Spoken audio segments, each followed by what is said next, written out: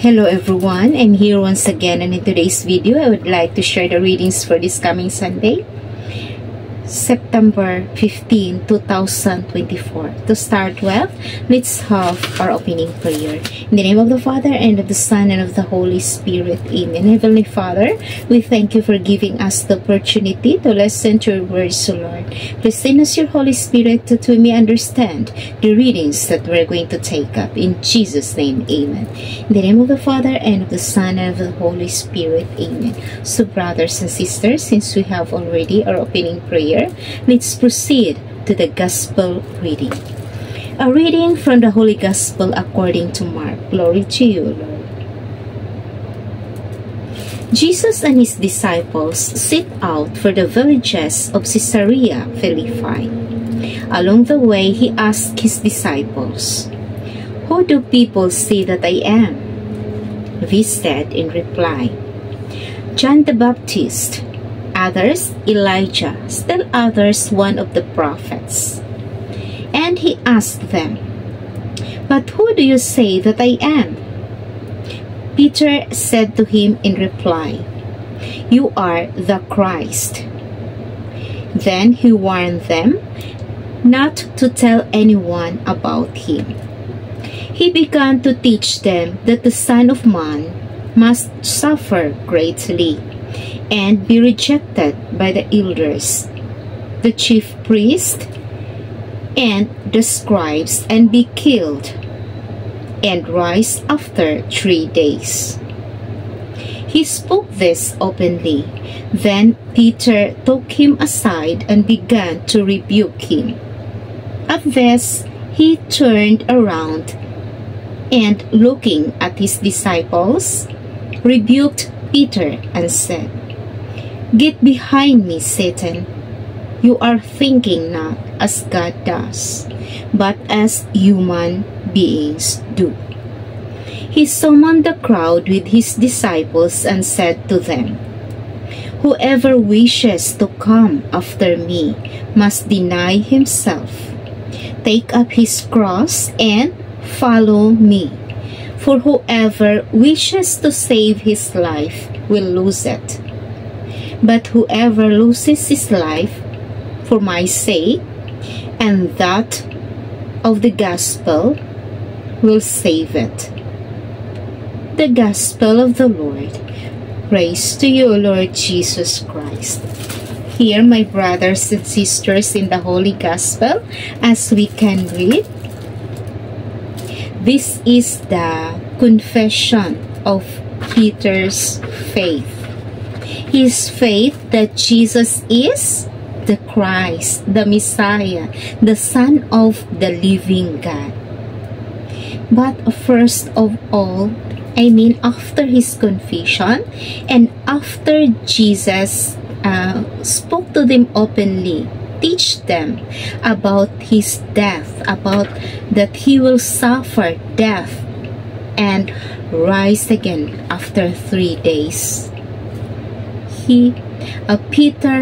After Peter rebuked him, for Peter doesn't want that he will die.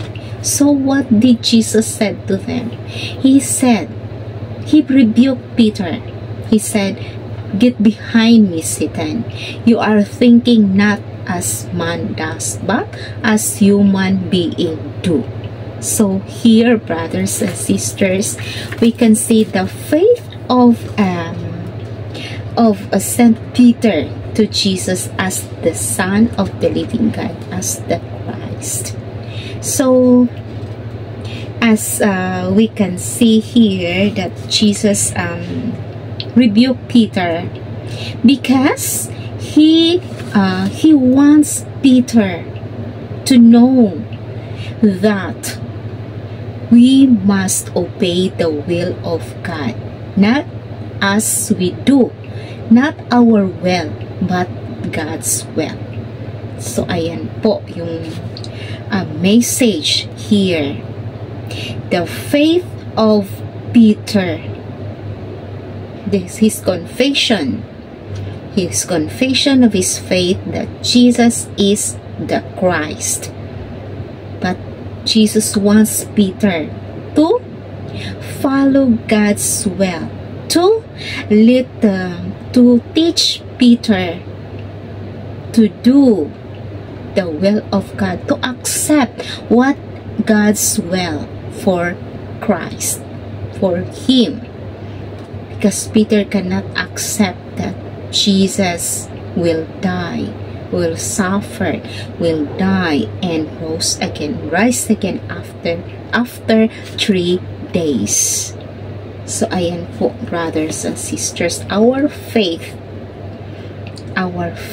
to Jesus Christ as well as the Son of the living God, and we must do God's will. And faith without works is dead. So, ayan po, if we have faith, so we must have to act on it. So, follow the will of God. Amen. So, brothers and sisters, let's proceed to the first reading. A reading from the book of the prophet Isaiah. The Lord God opens my ear that I may hear, and I have not rebelled, have not torn back. I give my back to those who beat me, my cheeks to those who plucked my bird. My face I did not shield from buffets and spitting. The Lord God is my help, therefore I am not disgraced. I have set my face like flint, knowing that I shall not be put to shame. He is near who upholds my right. If anyone wishes to oppose me, let us appear together. Who disputes my right? Let the man confront me. See, the Lord God is my help. Who will prove me wrong? The word of the Lord. Thanks be to God. And here, my brothers and sisters, in the first reading, this is the faith of Isaiah to Yahweh. That Yahweh is being there, his help, his refuge, and he will not be afraid. And as Yahweh opened his ear, he doesn't rebel. He follows. He doesn't go away. He doesn't turn away. He doesn't turn his face away, but he followed the will of God. So to serve him, to do his will, that was Isaiah's faith. The faith of Isaiah is so strong that he doesn't afraid of anybody. He said, God is my help. God is my everything. So I will not be disgraced. If God is with me, who will against me? Who will prove me wrong if God is in my side? Ayan po. So this is the faith of Isaiah to God the Father. His faith that has an action. Action. Why action? Because he followed God's will. He doesn't turn back. He doesn't rebel. He said yes and then follow Yahweh's will. Amen. So brothers and sisters, let's proceed to the second reading. A reading from the letter of St. James. What good is it, my brothers and sisters, if someone says he has faith but does not have works? Can that faith save him? If a brother or sister has nothing to wear and has no food for the day, and one of you says to them, "Go in peace, keep warm, and eat well," but you do not give them the necessities of the body, what good is it? So also faith of itself, if it does not have works, is dead. Indeed, someone might say, "You have faith and I have works. Demonstrate your faith to me without works, and I will demonstrate my faith to you from my works." Amen. The word of the Lord. Thanks be to God.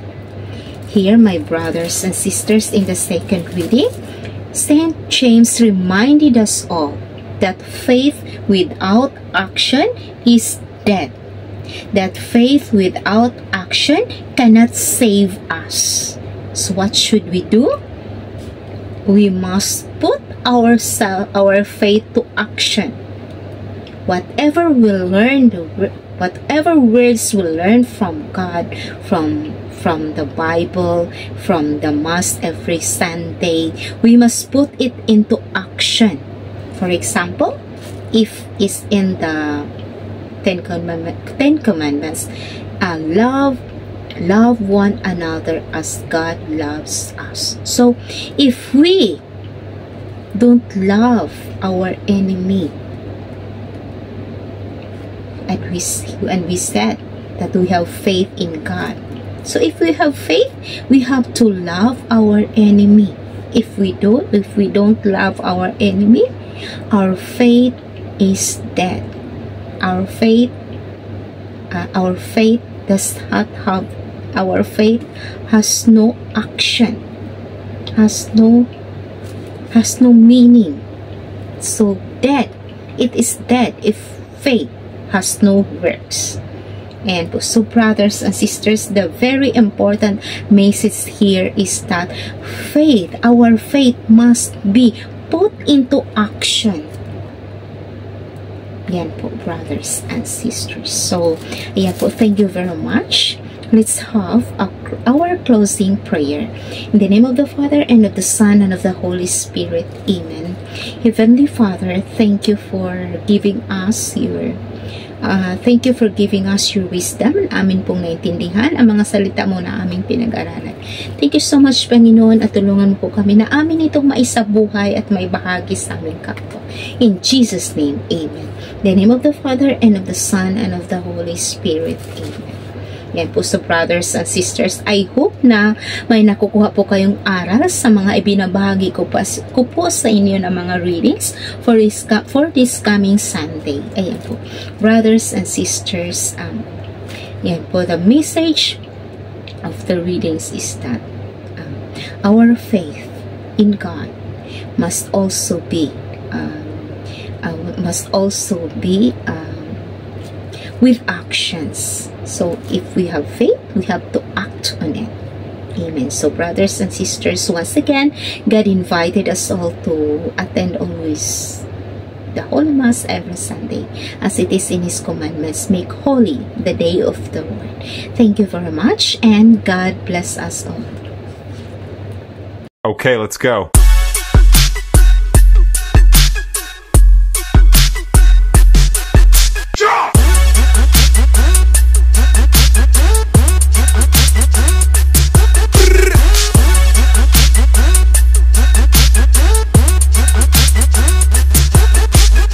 Okay, let's go.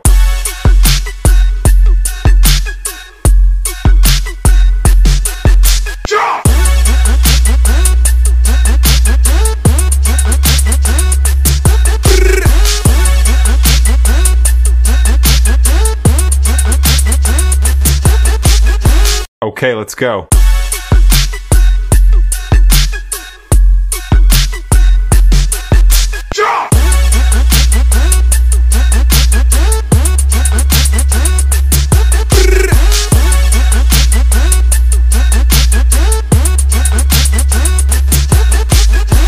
Okay, let's go.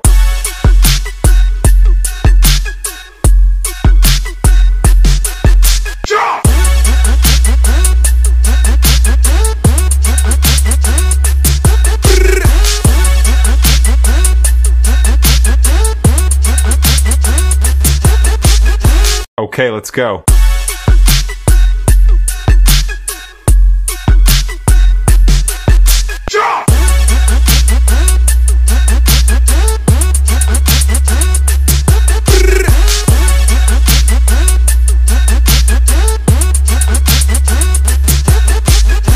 Okay, let's go.